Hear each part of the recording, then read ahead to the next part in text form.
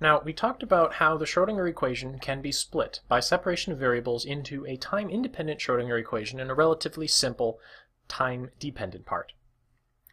What that gave us is, provided we have solutions to that time-independent Schrödinger equation, we have something called a stationary state. And it's called a stationary state because nothing ever changes. The probability densities are constant, the expectation values are constant, and the state effectively, since it has a precise, exact, no uncertainty energy, has to live for an infinite amount of time. That doesn't sound particularly useful. From the perspective of physics, we're often interested in how things interact and how things change with time. So how do we get things that actually change with time in a non-trivial way? Well, it turns out that these stationary states, while their time dependence is trivial, the interaction of their time dependence when added together in a superposition is not trivial. And that's where the interesting time dynamics of quantum mechanics comes from. Superpositions of stationary states. Now, we can make superpositions of stationary states because of one fundamental fact, and that fact is the linearity of the Schrödinger equation. So the Schrödinger equation, as you hopefully remember it by now, is I h bar partial derivative of psi with respect to time is equal to minus h bar squared over 2m second derivative of psi with respect to x, and that's a really ugly psi. Must fix. Second derivative of psi with respect to position plus v times psi. So this is our Hamiltonian operator applied to the wave function, and this is our time dependence part. Now, in order for an equation to be linear, what that means is that if psi solves the equation, psi plus some other psi that also solves the equation will solve the equation. So if, say, let's call it A, solves the Schrödinger equation, and B solves the Schrödinger equation. And let me write this out in a little more detail. First of all, I'm talking about A is a function of position and time, as is B. If A and B both solve the Schrödinger equation, then A plus B must also solve the Schrödinger equation. And we can see that pretty easily. Let's substitute psi equals A plus B into this equation. The first step, I h bar partial derivative with respect to time of A plus B is equal to minus h bar squared over 2m second partial derivative with respect to space of A plus B plus the potential V times A plus B. Now, the partial derivative of the sum is the sum of the partial derivatives. That goes for the second partial derivative as well. And, well, this is just the product of the potential with the sum is the sum of the product of the potential with whatever you're multiplying out. I'm going to squeeze things a little bit more here. So I can write that out. I h bar d by dt of A plus I h bar dB dt equals minus h bar squared over 2m second derivative of A with respect to space, forgot my squared on that second derivative, minus h bar squared over 2m second derivative of B with respect to position plus V times A plus V times B. That's just following those fundamental rules. Now, you can probably see where this is going. This, and this. These three terms together make up the Schrödinger equation, the time-dependent Schrödinger equation for A. For A. For A. And this, and this altogether, that's the time-dependent Schrödinger equation for B. So if A satisfies the time-dependent Schrödinger equation, which is what we supposed when we got started here, then this term, and this term will cancel out. They will obey the equality. Likewise, for the parts with B in them. So essentially, if A solves the Schrödinger equation and B solves the Schrödinger equation, A plus B also solves the Schrödinger equation. And the reason for that is the partial derivatives here, the partial derivative of the sum is the sum of the partials, and the product with the sum is the sum with the products. These are linear operations, so we have a linear partial differential equation, and the linearity of the partial differential equation means, well, essentially that if A solves and B solves, then A plus B will also solve it. That allows us to construct solutions that are surprisingly complicated. And actually, the general solution to the Schrodinger equation is psi of position and time is equal to the sum, and I'm going to be vague about the sum here. You're summing over some index j, x sub j, as a function of position. These are solutions now to the time-independent Schrodinger equation, the spatial part of the Schrodinger equation, times your time part, and we know the time part from the, well, from when we discussed separation of variables, is minus I e, now this is going to be e sub j, t over h bar. So this is a general expression that says we're summing up a whole bunch of stationary state solutions to the time-independent Schrodinger equation, and we're getting psi. No, oh, I've left something out, and what I've left out is quite important here. We need some constant, c sub j, that tells us how much of each of these stationary states to add in. So this is actually, well, it's going to be a solution to the Schrodinger equation since it's constructed from solutions to the Schrodinger equation. And this is completely general. That's a little surprising. What that means is that this can be used to express not just a subset of solutions to the Schrodinger equation, but all possible solutions to the Schrodinger equation. All the solutions to the Schrodinger equation can be written like this.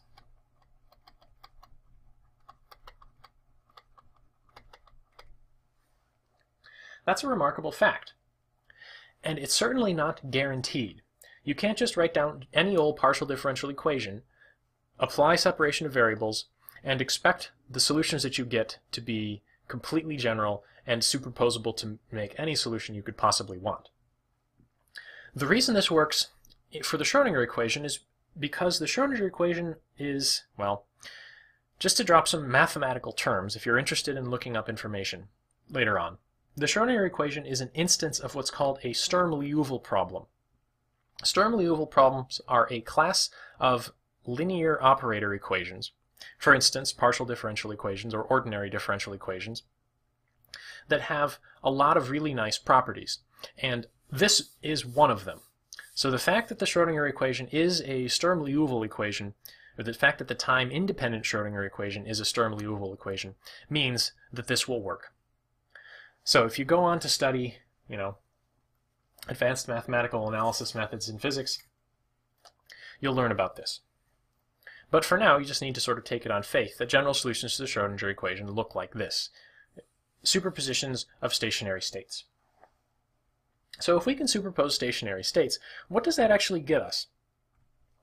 One example I would like to do here is, and this is just an example of the sorts of analysis you can do given superpositions of stationary states, is to consider the energy. Suppose I have two solutions to the time-independent Schrodinger equation, which I'm just going to write as h hat x1 equals e1 x1, and h hat x2 equals e2 x2.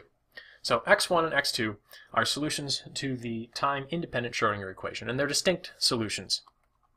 e1 not equal to e2. I'm going to use these to construct a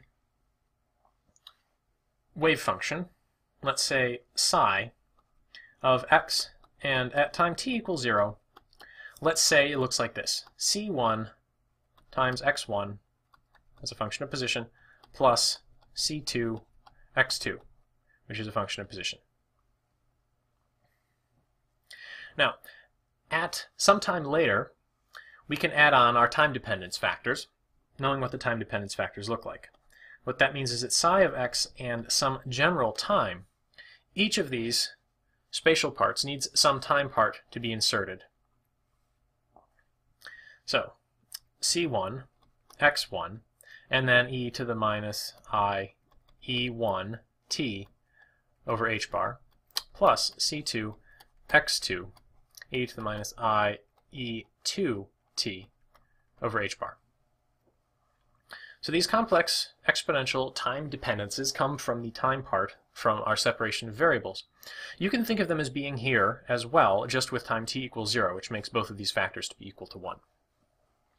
So if this is our wave function, let's consider the energy. In particular, let's consider the expectation value of the Hamiltonian operator.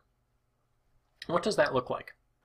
Well, the expectation value is going to be psi star h hat psi integrated dx, and I can substitute in this expression for psi. So I'm going to get an integral of c1 x1 star, taking complex conjugates, e to the I e1 t over h bar.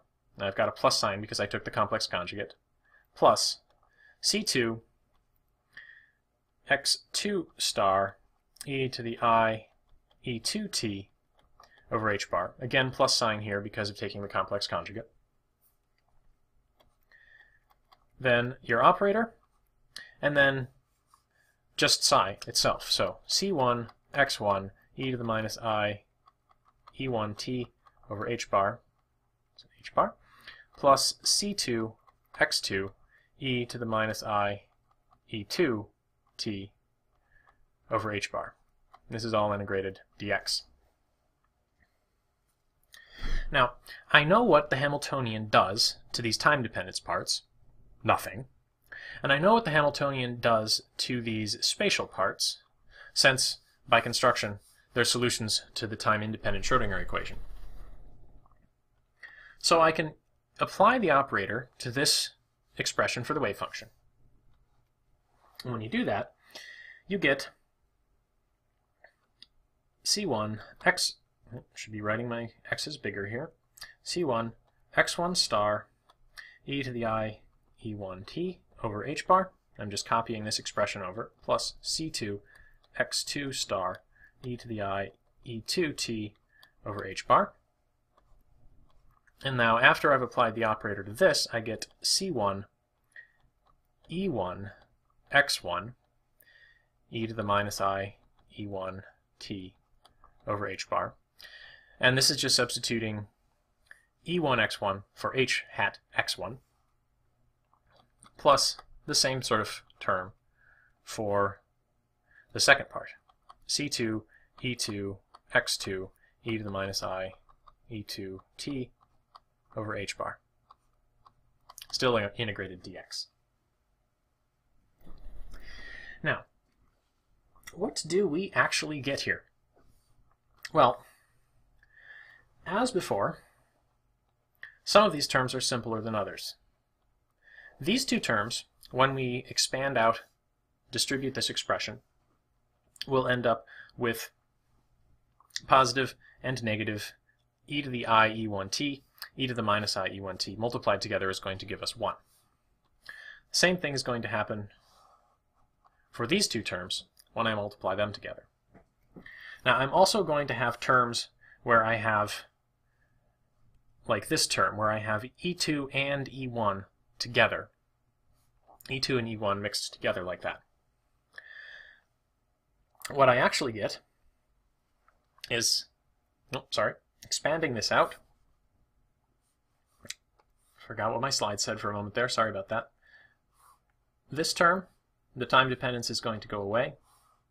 This term, the time dependence is going to go away. But the cross terms here, those two terms, the time dependence is not going to go away because you have e1 mixed with e2 and e2 mixed with e1. So what you get, expanding that out, is, as before, integral and c1 squared x1 star x1 times e1 with no time dependence. That's what you get from the orange terms here. c1 squared x1 star x1, and then the time dependences drop out, and we have the constant e1 also. From the blue terms here, we get c2 squared x2 star x2 e2 for the same sorts of reasons. Now our cross terms plus c1 c2 x1 star x2, and then we have, in this case, an e2, and we have some time dependence. E to the I, e1 minus e2, t over h bar. Our other cross term looks quite similar, plus c1 c2 x2 star x1 e1 e to the I, e2 minus e1 t over h bar. And this is all integrated dx as before. Now, these integrals actually have some nice features. First of all, this first integral here, the first term in this integral, c1, that's a constant, e1, that's a constant, so I can pull those out, and I'm left with the integral of x1 star x1. If x1 is properly normalized, that integral is going to be 1. So we get c1 squared e1 for this first term. The second term here gives us something that looks very similar, c2 squared e2, since the integral of x2 star x2 is unity, provided we properly normalize things. Now, we're actually done. We'll talk more about this in detail later, but the integral of x1 star x2 is actually going to be 0. Everything else here, c1, c2, e2, and this time-dependent part is a constant when we're considering an integral over x. So we're just going to be left with the integral of x1 star x2 dx. And this is a general feature of Sturm-Liouville problems. When you have distinct solutions like this, x1 and x2, the integral of their product is 0. Likewise, for x2 star x1 dx equals 0. We'll see a specific example of this in the next lectures when we're talking about the particle in a box. This is connected with Fourier analysis and Fourier series. But for now, you can think of it just as a quirk of the nice features of equations like the Schrödinger equation, that you get solutions that split up like this, where your cross terms in integrals like this vanish. So essentially what that tells us is that the expectation of the Hamiltonian is c1 squared e1 plus c2 squared e2. The energies of the states multiplied together. In order to check your understanding of this, what I'd like to do is have you follow through similar sorts of analysis. Given this wave function, write down in your notebook where the time dependence comes in, and write an expression for the probability distribution as a function of time. And what you need to do to really check your understanding is explain in your own words why this has non-trivial time dependence. That's not an easy question, but the non-trivial time dependence comes from the superposition. The question for you is why and how that superposition results in non-trivial time dependence. So, to summarize, classic problems in quantum mechanics, really they all start with some physical system. For instance, a box with a particle inside it. Now, what happens next depends on what exactly this situation is, but typically in quantum mechanics you will write down a potential, V of x, in the case of one-dimensional quantum mechanics. Knowing that potential will allow you to write down the time-independent Schrödinger equation. That was what we got from separation of variables. So, solving the time-independent Schrödinger equation gives you the stationary states and it also gives you the energies of those stationary states. That's telling you not x of t, it's telling you x of x and e to the minus I e t over h bar. It's telling you what the stationary state looks like. The next step, and we'll talk about this in great detail, is the expression of the initial conditions of the system as a sum of stationary states. Now, you know superpositions are also going to be superpositions of stationary states are also going to be solutions to the Schrodinger equation. So if you can express your initial conditions as a superposition of those stationary states, you're great. You're good. The final step is to add the time dependence to each stationary state. Knowing x of x, this is the time dependence I'm referring to. You need to know the energy, but you got that.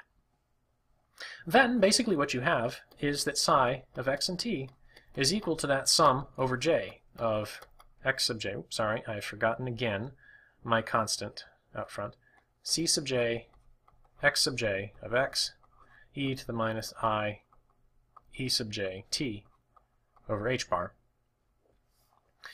This is your general solution. You've properly chosen your c sub j's such that you solve your initial conditions. You're guaranteed to solve the Schrodinger equation because you're expressing things as a superposition of stationary states. And this general wave function is then something that you can use to answer meaningful physical questions.